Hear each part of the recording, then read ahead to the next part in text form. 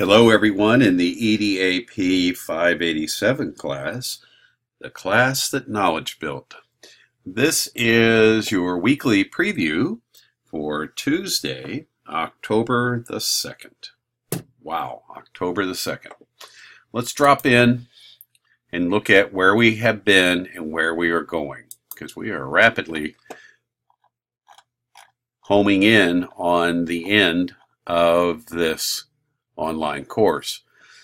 Last week we looked at last 2 weeks we've looked at module 3 because I think it's probably the seminal module in the belief mode that we have started out in. And we talked about the knowledge building principles. We've talked about how we see them reflected in online courses. And I also went over the way that for you to do your e-textbook in VoiceThread, where you go through the various knowledge building principles. Knowledge building principles, as I told you, will not be in front and center when you design your class. They are just a philosophical underpinning that informs you the best ways to do an online class. This week, though, we are looking at a framework that is very prescriptive, and that is the Quality Matters. Quality Matters is a framework that was originally designed for academians at universities and colleges to do a collegial review.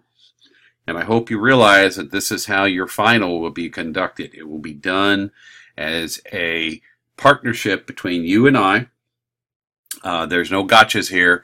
This is very straightforward. Your design, and then you're acknowledging what's in your design.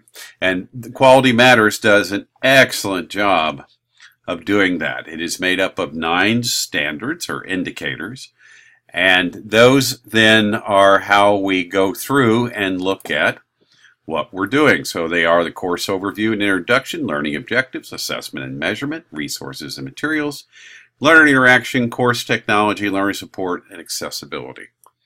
There you go.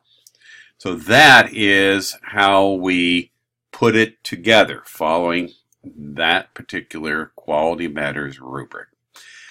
We'll talk about how we're going to go in and look at some courses that are available for us to look at. Unfortunately, the only ones that I can find that allow us to do it is through the Schoology platform, but that's okay.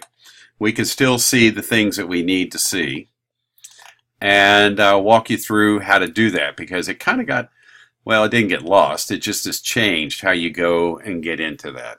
As always, if you have any questions about what we'll be doing in this module or in module 3, you know how to reach out to me. It's very straightforward. 502-457-2937. As always, I am here for you. Just let me know what I can do to help.